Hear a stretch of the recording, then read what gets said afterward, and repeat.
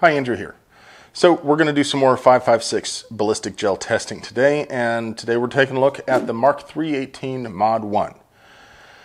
This is, in a way, Marine Corps' answer to M855A1 before they had M855A1 shoved down their gullets. That is, Mk318 Mod1 is designed to be an improved version of the already pretty decent Mk318, at least in regard to terminal performance. We're going to test it out of my 10.5-inch Arfcom upper. As I've mentioned in previous videos, one of the primary reasons for testing from a short barrel is so that we can take a look at what it can do downrange, as well as, if it does okay from a short barrel, it'll probably do okay from other barrel lengths. Let's get out to the range and shoot it in some calibrated 10% ballistic gelatin.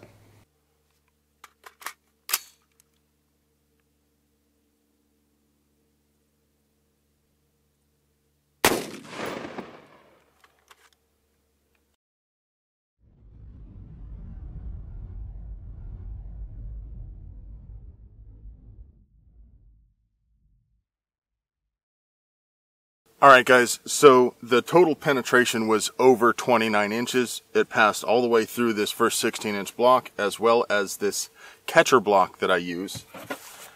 And it bounced off the soft armor that I placed behind to catch this sort of eventuality. So we don't have a projectile to look at. However, the neck is almost non-existent. Roughly half an inch. Temporary stretch cavity.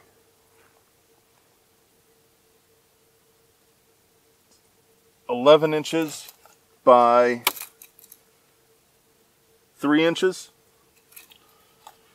So much disruption in here. I don't see a lot of fragmentation, but there may be some when we flip it around or later on when I melt this block down. Alright, so we flip this around, and we can see a small amount of fragmentation. Just a couple little pieces here, here. They look like they are almost entirely jacket pieces.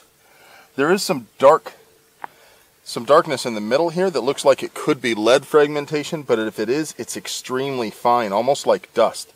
And it stays fairly close to the main track, except for that little lobe here and here. Otherwise, the fragmentation is very minimal. Let's take a look at the other side of the block here. Looking back through the block in the other direction, pretty much the same story. Minimal fragmentation, but huge disruption in the block. Alright, so I took another shot off camera, and again, it penetrated very deeply.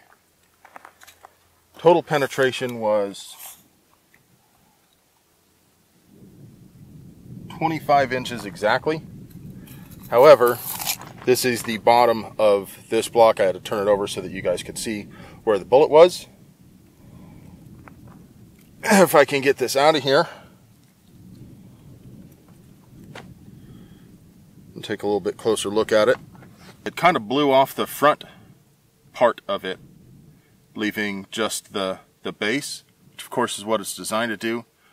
The fragmentation that you see in the block seems fairly minimal, but of course there is a fair amount of it. We'll get a measurement for the retained weight when we get home, and of course some better photographs and all that. Alright, well that was an absolute bomb. Extremely short, almost non-existent neck, huge temporary stretch cavity, lots of fragmentation, and deep penetration. Of course, for civilian home defense, that may be a little excessive penetration. For military use, that's exactly what we want. We want to see lots of disruption and lots of penetration. We get the best of both worlds. In the military world, there really isn't such a thing as too much penetration. We're generally operating under the assumption that everything in the direction your weapon is pointing is a bad guy. Yeah, I know that some exceptions, whatnot, but generally speaking, we don't care about over-penetration. In the civilian world, people do care about that a bit more, although if you've been watching this series, you know my feelings on the matter. I personally believe that it's extremely unlikely that your round will pass through a bad guy and hurt somebody that you didn't intend to hit. Happens for cops all the time because they often have to shoot people in crowded areas, but it's extremely unlikely for a civilian good guy at home, and I have yet to see someone give me an example of someone who acted in justified self-defense inside of their house, shot through a bad guy, and hurt an innocent person. So where does that leave Mk318 Mod1?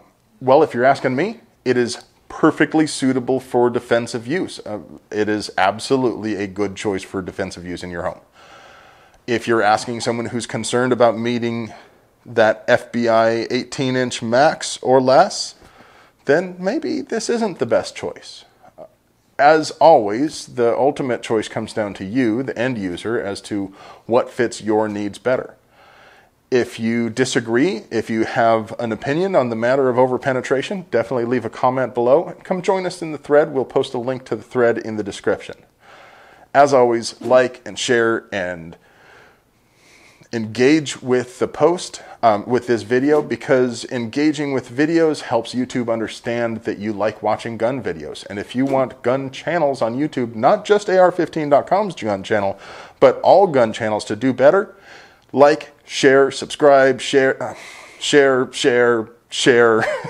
No, seriously, post it on Instagram, Facebook, all of that. That helps us gun channels out immensely. Have a great day.